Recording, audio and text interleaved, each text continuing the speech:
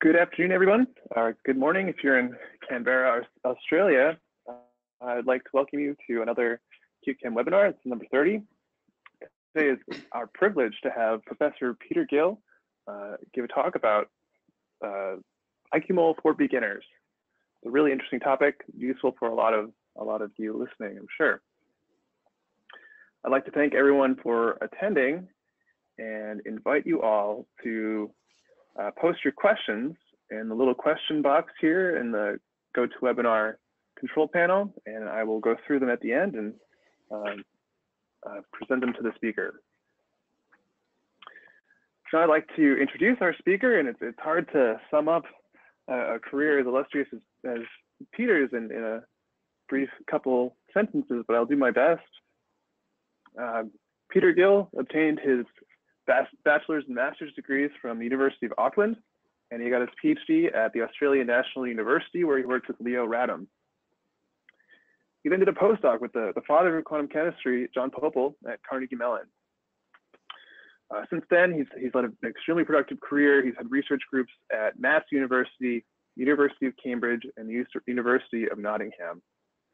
Currently, he's a professor at the Australian National University in Canberra, where the focus of his research is on correlated methods, excited states, and density functional theory. And I have to say, if you've ever seen Peter give a talk, it's always really fascinating how he takes an established topic and presents it from an entirely new perspective. Peter has earned a laudable array of achievements, including the Dirac Medal, the Schrödinger Medal, and many others. Among his many achievements, he was one of the founders of Q-Chem in 1993, and he's currently our president of the board of directors. All right, without any further ado, I would like to turn over to our speaker. Good afternoon, everybody, or good morning if you happen to be in Canberra like me. And welcome to this webinar on IQmol for beginners. This is designed to be very much an introduction for people who perhaps haven't used IQmol before, or perhaps haven't even used any quantum chemistry package before. And I hope that it will provide an easy entry point for those of you who fall into that category. Let me begin, though, by just removing a potential source of confusion, and that's the relationship between Q-Chem and IQmol. So Q-Chem is a very big commercial software package, millions of lines of code, and it's what we call the back end. So it's the number crunching operator in all of this. It actually finds the approximate solutions to the Schrödinger equation for molecules, which is of interest to chemists and others. But it's not a particularly easy beast to use by itself. And for that reason, a few years ago, Dr. Andrew Gilbert decided to create a front end to go alongside Q-Chem, and that front end is called IQmol. And unlike Q-Chem, IQmol is open source package, so you can download both the source and the executable of IQmol. You can see there the website, iqmol.org, and Andrew continues to be the main curator of this package. And what this does, if you have IQmol, is it allows you to communicate easily with Q-Chem in the background. And I'll emphasize a little bit later just how far in the background Q-Chem can actually be. But for most of us, we want Q-Chem to be a long way in the background.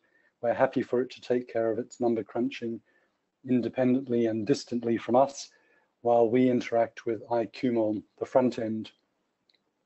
So this webinar is going to focus on that front end, IQmol. So we're going to take a look at it, and in order that you be able to do what I'm going to do, you really only need to do 4 steps. You need to go to iqmol.org, where the website that I just showed you. Click on the download link, which is in the navigation bar on the left. That will download IQmol onto your computer, either the Windows or the Mac or the Linux version. And then you install that on your computer. And for most people, that installation process is completely trivial. Just a double click and you're away. And then you open up the app. And when you open it up, you have a big blue screen and some buttons. and that's the blue screen in which I'm going to be operating from now on. So I'm going to close down that little presentation that I was just showing you and open up instead IQmol by just clicking it in my dock. And you can see this large window emerges. I can move it around like any sort of window. I'm just going to make it nice and big, so I've got plenty of room, real estate in which to mess around. I thought I would start off with a specific example. Suppose I want to make the molecule cis-Difluoroethylene. So this is a small organic-ish sort of molecule. How would I go about doing that? Well, in this large blue area is where I'm going to draw the molecule to begin with, and later on it's where I'm going to be able to see the results of the calculations.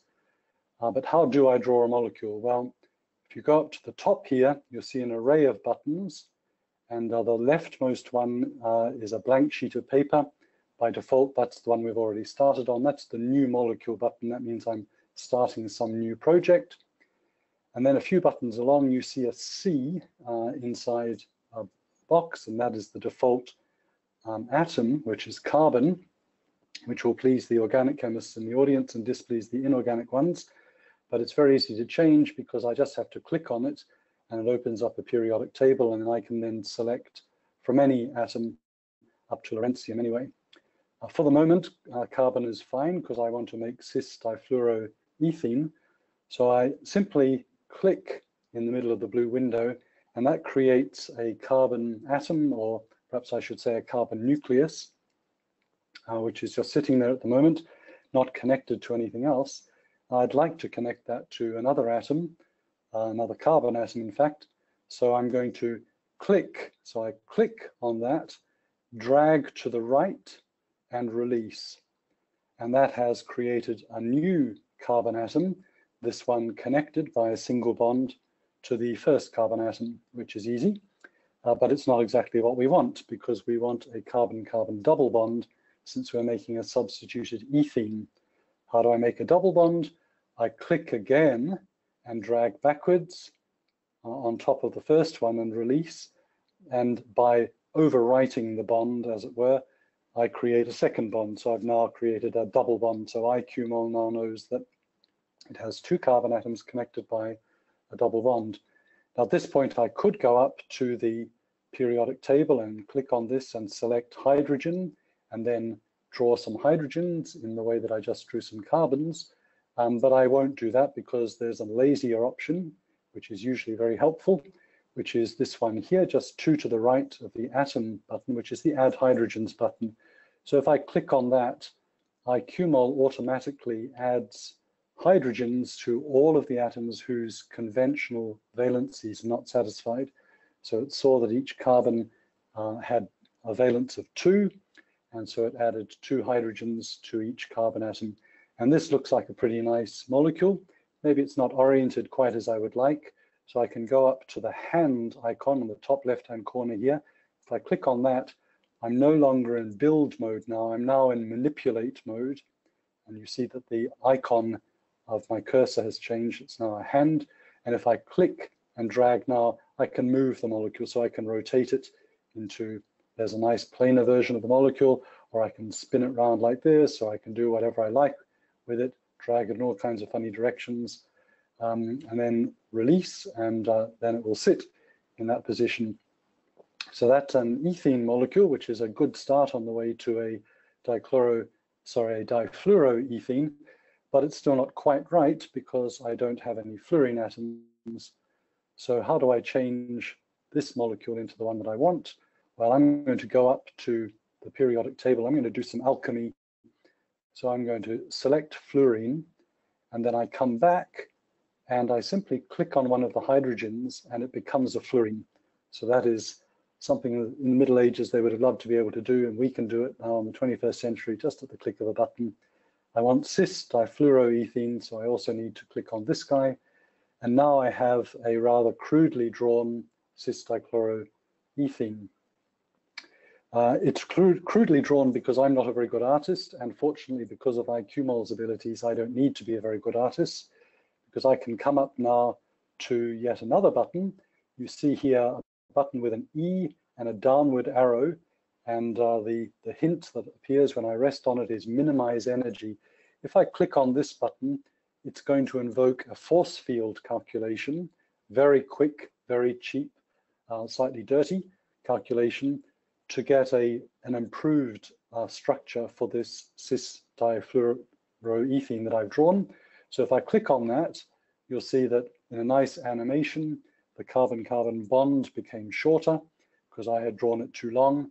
The carbon-fluorine bonds became longer because I had drawn those too short. In fact, they inherited the carbon-hydrogen bond lengths. And now I have quite a respectable looking cis-Difluoroethylene molecule.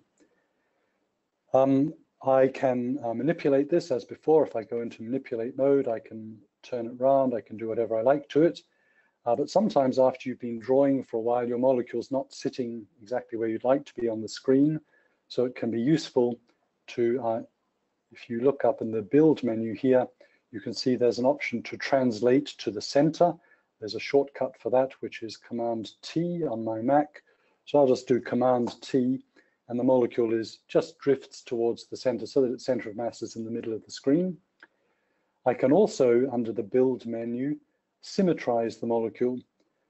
So we probably remember from our spectroscopy course, if we did one, that this molecule has a certain point group symmetry. And if I click on Symmetrize Molecule, what IQmol will do is it will look at the structure that I have drawn, and it will, with some fuzzy logic, it will say, well, this looks pretty close to a certain point group symmetry, and it will then polish the structure so that it is perfectly of that point group symmetry. So I'm going to click on Symmetrize Molecule, and it spun round a bit, and it now has the correct C2V symmetry. And if you had sharp eyes, you might have seen that appear down here in the bottom left-hand corner. When I clicked on Symmetrize Molecule, it printed for a few seconds point group C2V. So we now have a nicely symmetric difluoroethene molecule. And what else can we do? Well, I'm going to manipulate it into a nice shape where I can see things more clearly. There are a variety of single keyboard buttons that will make various things happen. For example, if I press A, it imposes axes on the system. So these are X, Y, Z Cartesian axes, which are now connected to the molecule. And you can see those moving around. And so I can use those, in fact, to make sure that my molecule is very precisely aligned in the XZ plane.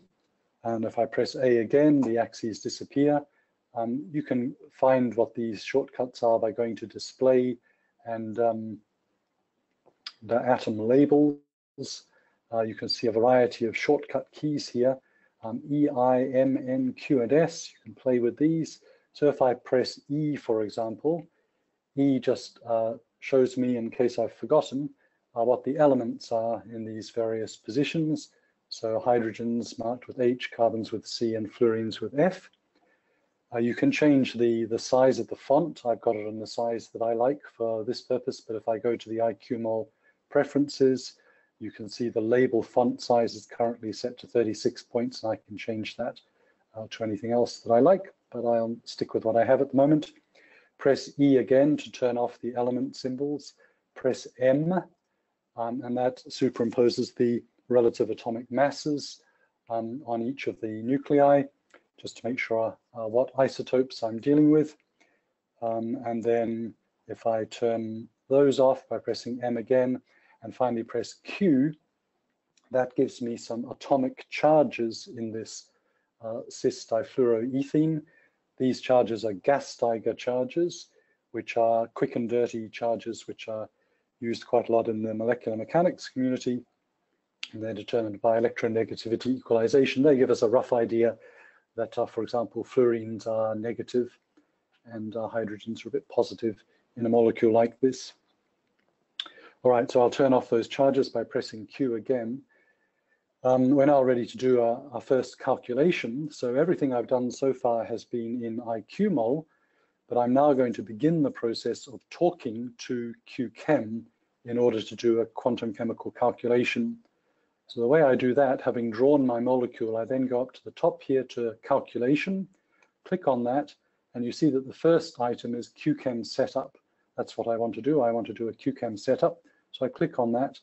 A large dialog box appears, and it looks a little bit fearsome when it first appears. There are a lot of buttons and knobs on it, but we're just going to focus on the simplest and most important ones, which are up near the top of this box. So you can see that we've got a setup dialog here. There's also an advanced one, which we won't touch today, but you may see that in a few weeks. So by default, our Q-Chem job will calculate the energy of the molecule, but you can see that's something that can be changed to a variety of other things. For the moment, we're going to leave it on energy. What method does Q-Chem use? Well, by default, it uses HF, which stands for Hartree-Fock. But again, I can click on that, and there is a very large box of options here for methods that one could use, including, of course, the ubiquitous B3-lip, every organic chemist's favorite. So I'll leave it on Hartree-Fock for the moment. And the basis set, the grab bag of functions that I'll use to represent my orbitals, is by default set to 631G, which is a rather small Popal type basis set. Again, I can click on that, and there's a large range of alternative basis sets from which I can choose if I want to do a fancy calculation. I'm happy to leave it at 631G for the moment. So in fact, I haven't changed anything. It's set up to do an energy calculation at the Hartree-Fock 631G level. And I'm now ready to click on submit and tell Q-Chem to do that calculation. But just before I do that, I notice that above the submit button, there is a server pull-down menu. And again, by default, that's set to a server. A server is a large computer called Q-Chem. So this is in fact a server in California, which is available for public use. And if I leave this set on Q-Chem, then the Q-Chem job that we will shortly run will be run on that computer in California. I have the option, if I click on this, also to run locally on my own machine. That's because I have Q-Chem on my machine. You may not have Q-Chem on your machine. If you don't have a copy of Q-Chem on your computer, then you will have to use the Californian server. That will be the only option available to you. So I'm going to leave that on here because as a patriotic Australian, I would prefer to burn American electrons than Australian ones. So I'm going to submit this job to the Q-Chem server in California. By submitting, clicking that button, it asks for a title for the job. I'm going to call it cis-C2H2F2. Seems like a meaningful name. And click on OK. The dialog box then disappears, and the task is now sent off through the internet to that computer in California. Probably my Californian friends are noticing that the lighting is getting dim where they are because a computer is firing up to do these calculations. They won't take very long because this is a relatively cheap calculation on a small molecule. And indeed, I've just got the message that job cis-C2H2F2 is finished. Would I like to copy the results back from the server in California? Well, yes, I would, because if I don't, I won't be able to see the results of the calculation. So very rarely would one say no to this question. So I'm going to say yes. I just notice here up on the left-hand side, it's keeping track here of the calculations we're doing, and it's written cis-C2H2F2. That's the title I selected before. At the moment, we just have these gray characters beside. I'm going to come down here. I'm going to copy the results of the calculation back from California. It asks me where I'd like to put those results. I'm going to create a new folder on my desktop. I'm going to call it ethene. Let's create that folder, and then I'm going to open that folder, copy the results back from California into that folder. And notice what's happened up on the left-hand side here. We've now got a gold star beside the name of the job. That's a good sign. When you have a gold star like that, it means that the calculation executed correctly, everything went according to plan, and nothing bad happened. What's an example of the sort of things that could go wrong with a calculation? Well, perhaps I set up the input incorrectly, or perhaps the calculation failed to converge maybe, or some sort of Q-Chem oriented error like that. Or maybe, this is more likely in fact, I've exceeded the time limit. This machine in California, I said, is free for public use, but there is a time limit of 10 minutes. So if your job takes longer than 10 minutes, it will abort after 10 minutes. And you probably won't see a nice gold star when you copy the results back. All right, so I have copied the results back now. I'm ready now to interrogate this molecule and see what Q-Chem calculated. And I can do that interrogation still through IQmol, which is nice. So I never need to see Q-Chem at all. I can do everything with IQmol. So let's begin by having a look, for example, at some structural aspects of this molecule. If I go up to the button, which looks like a little torch, flashlight, something like that, if I click on that, that puts me into select mode. So I click on that. Now anything that I click in the molecule will be selected. So for example, I could click on this fluorine atom, which didn't quite work for some reason. Sorry, just come back to manipulate that. Just try that again. Select that. That's still not working. I'm not quite sure what's happened with that. Could be that I haven't opened this up yet. Yes, that was the problem. Sorry about that. So needed to open that up. And now try again what I did before to go into select mode, select a fluorine atom, and it develops a red halo around it, which indicates that it's been selected. And if I go and select the carbon atom to which it's connected, it also gets a red halo. And down in the left-hand corner here of the blue screen, you can see it says distance 1.34507 angstroms. So that is the chlorine to carbon bond length in this molecule, according to the calculations I've done so far. If I click on the other carbon atom as well, so now I've selected 3 atoms in the order chlorine, fluorine, carbon, carbon. IQmol now recognizes that I'm asking for an angle, and you'll see down here in the left-hand corner, it says an angle of 121.9 degrees. And if I click on the other fluorine atom, I've now selected 4 atoms. IQmol reckons that I've asked for a torsional angle, asked for the torsional angle between this fluorine, chlorine, fluorine, carbon, carbon, fluorine torsion, which is showing up as 0 degrees, which is what one would expect because these 2 fluorine atoms are cis on the same side of the double bond. I can now, having done that, go back to build and back to edit and select none, just to turn those selections off. And I can now show you something else on this molecule. If I go to info in the left-hand side here in the navigation bar, open that up, you'll see that dipole is one of the options I have. If I click on that, it creates a nice aqua arrow, which shows the dipole moment vector in this molecule, pointing in the direction that a test positive charge would be forced if it were placed in this molecule, which is nice to see. So we'll turn that off now, having identified this as a polar molecule. The next thing I'd like to do is compute some orbitals. Because we've done that calculation in Q-Chem, Q-Chem knows what the molecular orbitals are in this molecule. So I can now plot those using IQmol. If I go to the navigation bar on the left-hand side here and select surfaces, then you see canonical orbitals is the option that I have. And if I double click on that, I have a dialog box which appears. I'm just going to slide that dialog box off to the side so it's not in the way. And by default, it's set up to plot an orbital. Actually, it's the orbital for the alpha electrons. It's the spin-up electrons. same as the spin down in this molecule.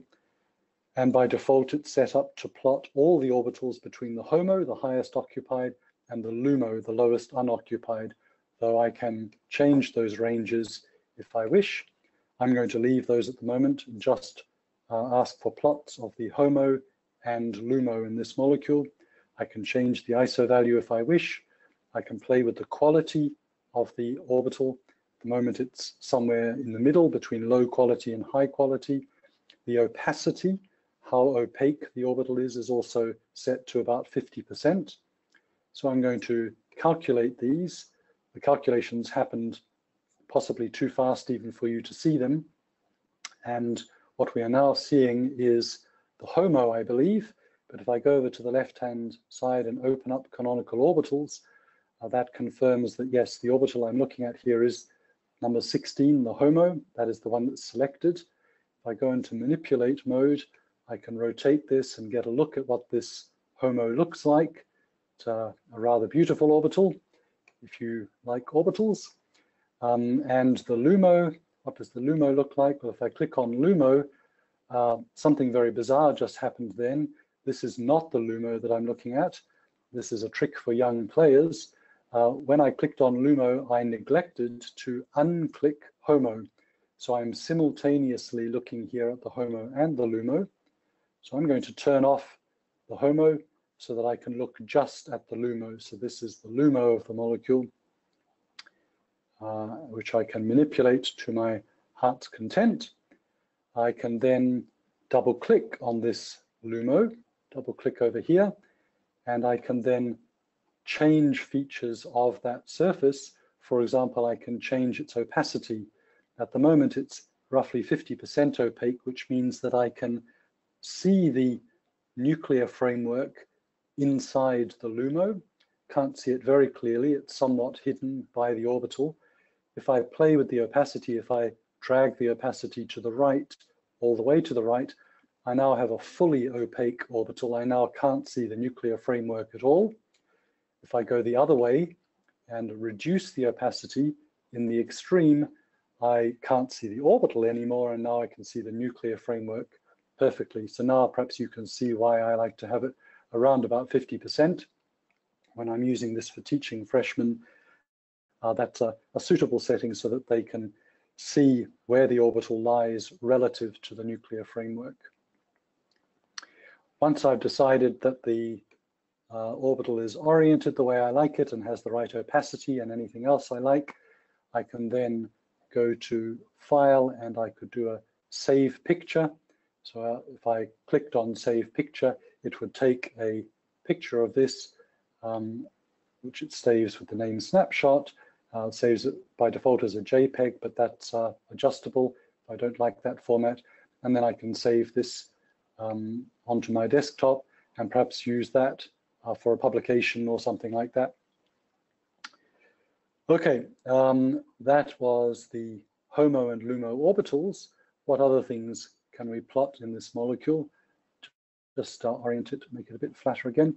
If I double click on canonical orbitals again, another thing that we can plot, which is not an orbital, is the total electron density in the system. So if I click on that and calculate that, it takes slightly longer, still rather quick though, and I get a surface there which shows an isosurface contour plot of the total electron density in cis-Difluoroethylene. And as usual, I can manipulate this, I can turn it around, have a look at it. It's not a terribly interesting surface, just a little bit dull, I suppose, and nothing very surprising about it.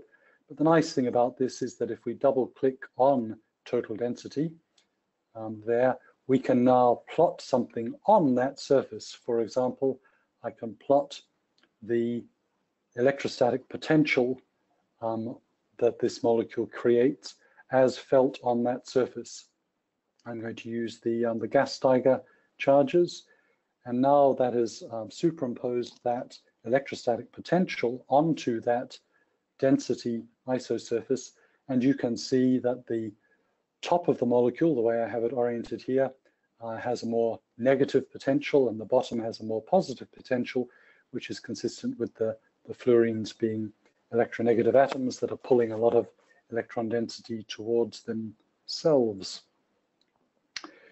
All right, so I think we've done enough with cis-Difluoroethylene for the moment. Let me close this down by turning that off and closing that up, and we'll create a new molecule now. Another of the nice features of IQmol is that you can draw large structures very quickly because there are a lot of built-in molecules and fragments which make the creation of molecules much faster than it would be if you had to draw every atom. The key box here, the key button, is this one just to the right of the atom, the element button, which is the add fragment button. Suppose, for example, I'd like to make triphenylphosphine. That's a nice molecule if you're an inorganic chemist. So phenyl groups would take quite a while to draw, especially 3 of them. So let me show you a very quick way of making triphenylphosphine. So I would go to my periodic table, I would select phosphorus, come into the build menu, click, and phosphorus, according to IQmol, is an orange atom. Then I go up to the add fragment button, I click on that, and I scroll down to the functional group that I would like, and the functional group I would like is a phenyl group. I click on phenyl, it shows me a picture of what phenyl looks like, just to make sure as a sanity check that that is what I want. Yes, please, I'd like to select that. So now my little hammer here, rather than adding a single atom, is going to add a phenyl group. So if I click on the phosphorus and drag out from the phosphorus, you can see that I've now added an entire phenyl group to my phosphorus atom. And if I go back and repeat, click and drag, and then repeat again, click and drag, I've now made a rather crude triphenylphosphine. If I click on the down arrow, that's the minimize energy, that does a force field calculation just to make it a more civilized structure. Go into manipulate mode. I can then turn this around and have a look at it. And that does look rather the way that triphenylphosphine probably should look. The phosphorus is pyramidalized and the phenyl groups are trying to avoid one another, rotating so that they are not sterically hindered. So there I made triphenylphosphine with only half a dozen clicks, even though it's an atom with 20 or so, 30 or so atoms in it. You can in fact add entire molecules. If we go to the top left here and just create a new molecule, if I go to the add fragment button, and rather than selecting functional group, I select molecules. There are many molecules from which I can choose, and some of these will be quite useful to people who are, for example, biochemists, and who don't want to go to the trouble of drawing the same sugar time after time. For example, we could go to cyclic sugars and open up cyclic sugars and look for the one that I particularly like, which is alpha D fucopyranose, which looks like that. I select that, I come to the middle of the screen, and with a single click, I've managed to put that sugar onto the screen, and I could in principle then set up a Q-Chem calculation for that sugar and send it off, but I might not be interested in the sugar itself. I might want to do some alchemy first. Perhaps I want to convert one of the hydrogens into a chlorine atom with a bit of alchemy or something like that. So by starting with these built-in fragments or entire molecules, it can be very easy to make large and quite complicated systems. All right, the next topic I'd like to look at is how you optimize structures using IQmol. So we'd like to find some equilibrium structures, and I'm going to use this as an excuse for also doing a calculation of an isomerization energy. So I would like to find the difference in energy between the cis and trans isomers of difluoroethene, the molecule that we looked at before. So let me very quickly and without much commentary recreate cis-Difluoroethylene. So I add the hydrogens and then do a bit of alchemy and just relax the energy of that using the force field calculation. There's my cis-Difluoroethylene. I'm going to symmetrize that. And down here you see point group C2V in the bottom left-hand corner. So I now have a nicely symmetric C2V cis isomer. And I'm going to set up a Q-Chem calculation at a slightly higher level of theory this time. I'm going to use Hartree-Fock 631G star. The star means that I put D functions onto the heavy atoms in this molecule, the carbons and the fluorines in this molecule. And rather than just calculating the energy, I'm going to calculate the geometry.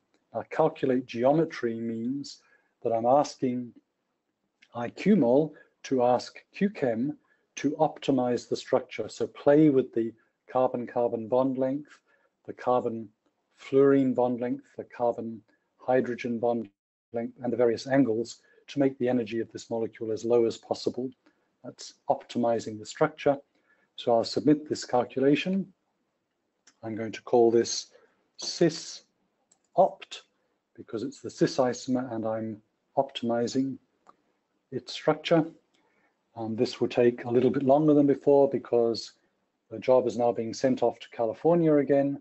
This time it's being told to play with the geometry, the structure of this molecule until its energy reaches a minimum, and that takes more calculation time on the part of Q-Chem. Also remember we added D functions, which will also slow down the calculations. But notwithstanding all those, the result has already come back. Do I want to copy the results back from California? Yes, I do. So I'll bring those back. I'm going to put those into a new folder called cis-opt. Bring those back and I get my gold star over here, which is good. I open up the cis-opt menu, and if you go to the very bottom where it says geometries, if I open up geometries, I see a sequence of numbers here, which are the energies that Q-Chem calculated for the molecule, starting with the structure that I originally gave it, -275719055, but then as it optimized the structure, as it figured out optimal bond lengths and bond angles, you can see the energy dropped a little bit, became a little bit more negative, and finished up at -275.721306. These are in atomic units. The atomic unit of energy is equivalent to about 2625 kilojoules per mole. So I would have to multiply that number by 2625 to convert this into the total energy in kilojoules per mole. I'm not going to do that right now because I'm interested in the other isomer. So I click on New Molecule, and this time I'm going to create the trans isomer. So I go back to carbon, create carbon-carbon double bond, add some hydrogens, do some alchemy, but this time we're going to convert that hydrogen to a fluorine and that hydrogen to a fluorine. Use the force field to make the geometry a bit more appropriate, and symmetrize the molecule. This time the point group is C2H because that is the point group to which the trans isomer belongs. I'll go again to set up Q-Chem, and fortunately IQmol has some memory, and it's remembered that the last job I wanted to do was a Hartree-Fock 631G star optimization of the geometry. That's all set up there already, so I don't need to change anything. Everything's ready to go. The charge of the molecule is 0, the multiplicity, it's a singlet, so I don't need to change any of these things. I'm just ready to submit this calculation. I'll call this one trans-opt and send that off to California to be calculated. So what's going to happen is that Q-Chem will optimize the structure of this molecule. This will have a different energy from the cis isomer, maybe higher, maybe lower. Perhaps you have a prediction as to whether it will be higher or lower. And when all the bond angles and bond lengths are optimized, the result comes back from California, and I copy the results back into a new folder called TransOpt. These things are accumulating on my desktop, so I can look at them later if I so wish. So I bring those TransOpt results back, open up that menu to see what the trans isomer looks like, optimized, open up geometries to see the energies. And what do we learn from this? Well, we see that, as before, Q-Chem managed to lower the energy a bit by tweaking the geometry of this molecule just a little. And finally, the trans isomer has the energy minus 275.721738 atomic units. And we can compare this number, the trans energy, with this number, the cis energy, and we can see that the trans isomer is a very small amount lower. These are negative numbers, so it's a larger negative number, so it's a bit lower in energy than the cis isomer. If you do the conversion into kilojoules per mole, it's about 1 kilojoule per mole, or about 1/4 of a kilocalorie per mole. So at this level of theory, Hartree-Fock 631G star, the cis and trans isomers are almost isoenergetic, almost exactly the same energy, which is perhaps surprising unless you know about something called the cis effect, in which case you may be less surprised. Let me show you another example.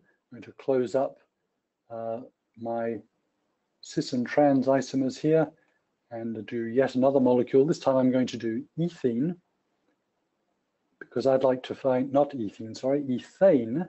Done enough ethene. So I'm going to do ethane. That's carbon-carbon single bond.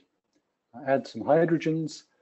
Now IQmol is smart enough to know that when it adds the hydrogens, it should add them in a way that the two methyl groups end up staggered rather than eclipsed.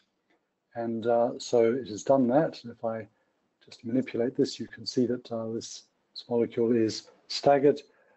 If I just symmetrize it, belongs to the D3D point group, I can go off and do a calculation of this to find the energy of staggered ethene. I'm not going to do this because we're short of time and because I've already shown you how you would do a calculation of that sort. But suppose I wanted to know the rotational barrier in this molecule. So I'm interested in rotating the methyl group, or rotating the carbon-carbon single bond. So I'm interested in the difference in energy between this staggered form and the corresponding eclipsed form. How would I do that in IQmol? Well, I would select, as we did before, some atoms that define a torsion angle. So I'm going to select those two hydrogens and those two carbon atoms. And then I'm going to come here to the build menu where it says set geometric constraint. I click on that. This is a very useful dialog because here I can configure the torsion. I can say what value I'd like this torsion angle to be. At the moment it's 60 degrees because the molecule is in the staggered form.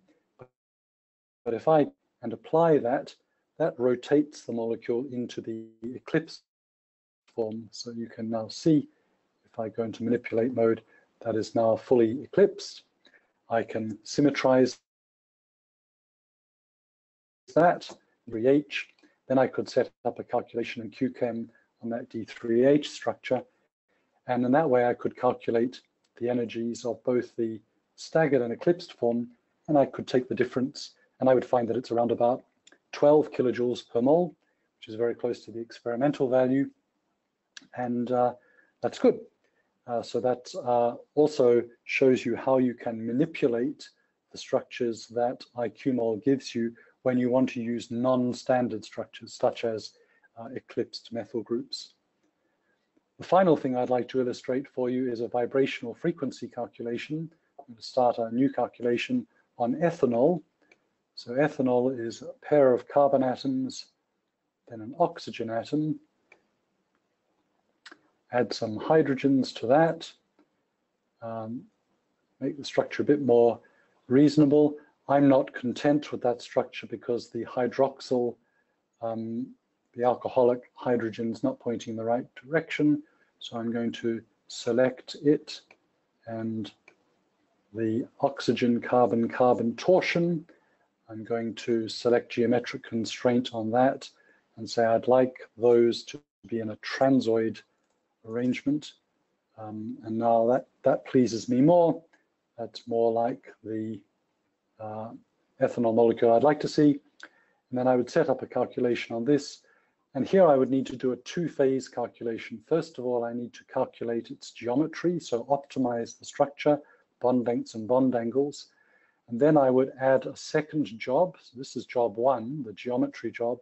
I would add a second job, job 2, which would be a frequencies job. And this is a double barrel job, so Q-Chem will be asked first of all to optimize the structure and then to do the frequencies. I could submit this calculation. I'll just call this freak. And that has gone off to do probably the most time-consuming calculation from this webinar, the vibrational frequency calculation on the ethanol molecule. So in order to compute this, not only does it need to optimize the structure, as I mentioned before, but it also needs to calculate all the force constants for the stretches and bends and torsions in this molecule. The results have come back, which is good. I'll put those into a folder called ethanol. Bring those results back from California.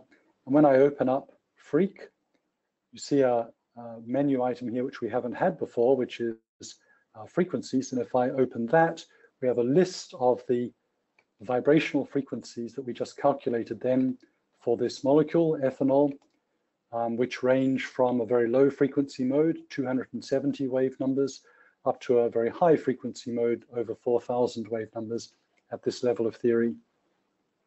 And if I am interested to know what that low frequency mode looks like, I can double click on it, and you can see that it is essentially the methyl rotation around the carbon-carbon bond, which gives rise to a very low frequency vibration. If we go up to the 1133 vibration, look at that. That looks primarily like a mixture of carbon-carbon stretch and the bend of the alcoholic OH group. If I double click on the word frequencies, it opens up a nice dialog which shows all of the frequencies in this table, which I can scroll through on the side. Their intensities, infrared intensities, on the right-hand side of the table, and a mock spectrum here, where there's a spike drawn for each of the vibrational frequencies with an intensity indicated by the height of the spike. I can broaden these by clicking on the word Gaussian or the word Lorentzian. I can play with the width of these in this mock-up of the spectrum. And if, as before, if I double click on one of these frequencies on the left, I can animate the particular mode in order to see what is happening in that mode. So I think on that dynamic note, I'll draw this webinar to a close and hand over in case there are any questions people would like to ask. Thank you, Peter, for that really thorough and informative webinar. Now we are open for questions, so if you have any, please type them in the question box and I'll pass them along to the speaker. But in the meantime, I've got one for you, Peter. Occasionally, you might need to, when I use IQmol, I need to tweak the position of an atom, maybe shift it around a little bit. Not just moving the whole molecule as a group. And I believe that some of those features are hidden behind hotkeys, like you hold down a specific key on the keyboard, then click and drag. That's right. That's right. So you can manipulate parts of the molecule by selecting those parts that you would like to manipulate. And then if you click and drag, it will affect only the parts that you have selected rather than the entire molecule. This is, as you say, a slightly more advanced feature. And possibly Andrew Gilbert, who's going to give the next webinar, will illustrate that in some of the systems that he will be talking about in his webinar. But yes, you can do that. So you don't just have to manipulate the entire molecule as a whole. Thank you. Would it be possible to show how to initiate a transition state search using IQmol? Yes, so I actually wondered about including this in the webinar and decided not to in the end through lack of time. But one of the examples that I show to my undergraduates is the isomerization between hydrogen cyanide and hydrogen isocyanide. So for example, if I wanted to investigate that, I could draw a carbon atom and a nitrogen atom, and let's perhaps make a triple bond between those. And then in hydrogen cyanide, the hydrogen is over here to the left of the carbon, and the hydrogen isocyanide, it's over here to the right of the nitrogen. So you might guess that the transition structure for the interconversion of those two isomers would look like something where a hydrogen atom might sit perhaps something like in that position there. So it's in transit part way from the left-hand side over towards the right-hand side. So one could draw a structure like that. Perhaps one would need to make sure that the carbon-nitrogen triple bond was a sensible length, which you can do in the way that I showed you before with the set geometric constraint, so it starts off sensible. I've put my hydrogen here at 90 degrees. You might like to make it a more acute angle or a more obtuse angle. Doesn't matter too much as long as it's in the right kind of neighborhood. And then I would come up here to a calculation and do a Q-Chem setup. And rather than calculating an energy or a geometry or frequencies, those are the ones that we've looked at so far, you would calculate a transition state. So you would select transition state. All other aspects of the input are the same. And that transition state calculation, I won't submit it here, but if I did, the dialog box would disappear. That transition state would be given this guessed structure, this right angle, this bent looking molecule as its starting point. And Q-Chem would then hunt on the potential energy surface for a saddle point on the surface, not for a minimum, as we've hunted for before in this webinar, but for a saddle point, which would correspond to a transition state. And it would indeed find one which actually has a structure rather similar to the one that I've drawn here. I know this because I've done the calculation previously. And then you copy that back from California as before and have a look at its energy. And if you compared the energy of the transition state with the energy, say, of hydrogen cyanide and took the difference, that would give you the predicted barrier height for this reaction, the amount of energy that you need to inject into hydrogen cyanide to get up to this rather unhappy transition state so that it can then fall down the other side to form hydrogen isocyanide. Great, thank you. I think that answers that very well. Maybe one more quick one here.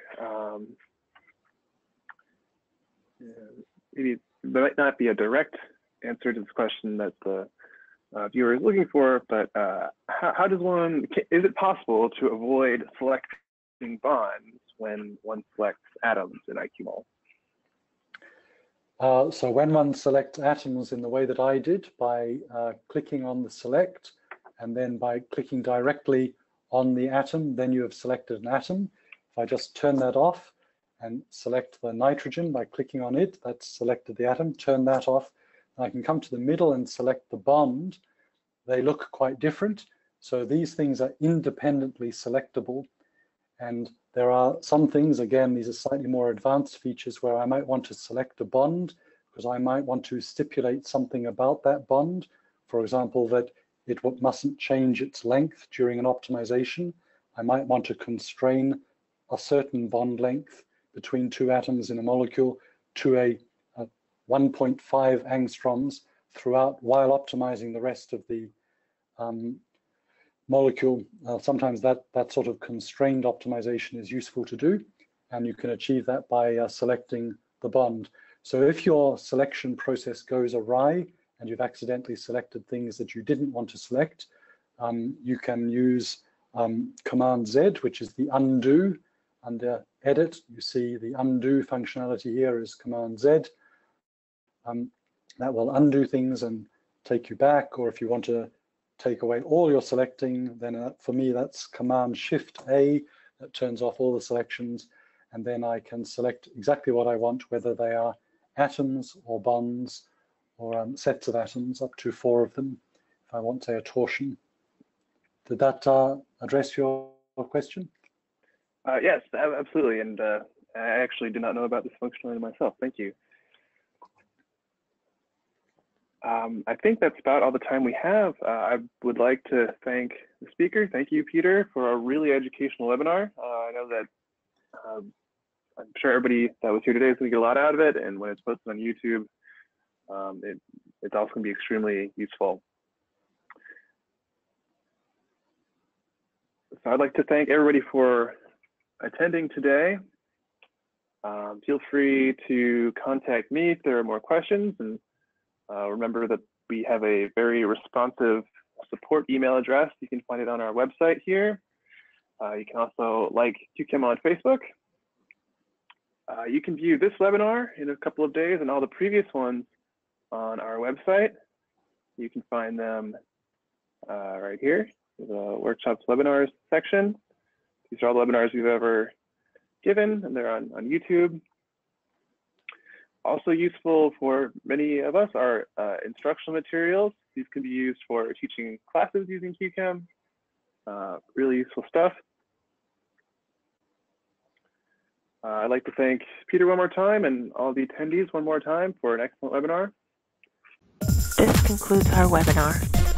We would like to thank Professor Peter Gill for his excellent presentation, as well as Dr. Adrian Morrison for organizing, running, and moderating this webinar. We also invite you to visit us on Facebook. Thank you for your participation, and see you at the next webinar.